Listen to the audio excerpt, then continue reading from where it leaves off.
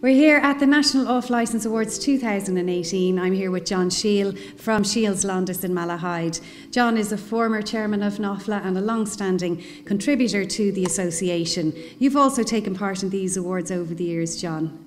How have you seen it change? Oh, Anita, over the years I have to say that the standards have risen so dramatically that it's become really a benchmark tool for the industry.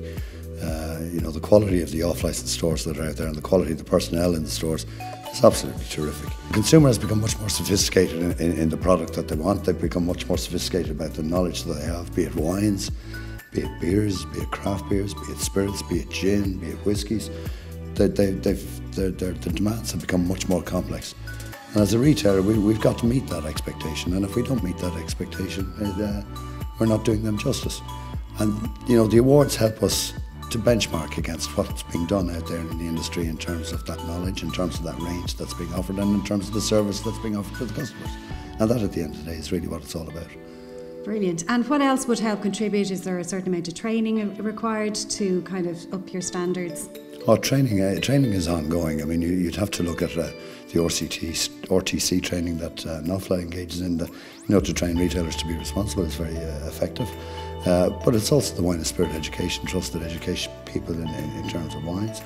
And, the awards that NOFLA do with wines and with the beers are tremendous in making an awareness out there of the range and the standard and the quality that's available out there. Okay. Never mind just meeting fellow members and just having a conversation about what actually is happening in the trade and what products are interesting and what products are moving, what products people should be looking at. Yeah. So it's tremendous from that point of view. Not just a business point of view, but also a social point of view.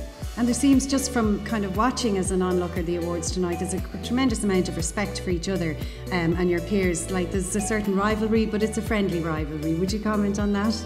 Well, I think you'd have to ask some of the members whether it's friendly or not. There is, yes, of course, there's friendly rivalry.